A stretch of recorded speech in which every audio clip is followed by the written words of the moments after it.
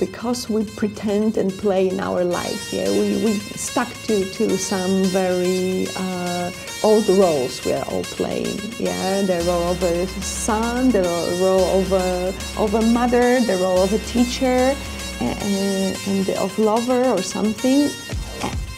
And somehow, when you go on the stage, you, as I say, you need to rip it off. Just the things that will help us, like decoration, like some special effects, like cameras or microphones. And we're trying to leave this, what is the essence of the theater. So human in front of the human, right? And what is most important is the real emotion in this human that is sent to the audience, and this dialogue together.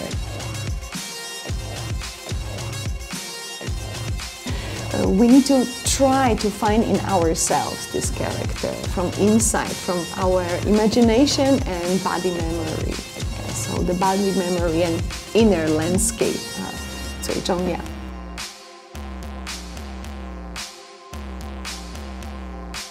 Yeah, and I wish I can do it through art, you know, because usually people like Greenpeace work separately and theater works separately, but I think why we cannot talk through the art, because this is the place when we touch humans' hearts, right? So I feel this is the moment when I can squeeze their heart and say, what are you doing? Okay, please wake up and start thinking not selfishly.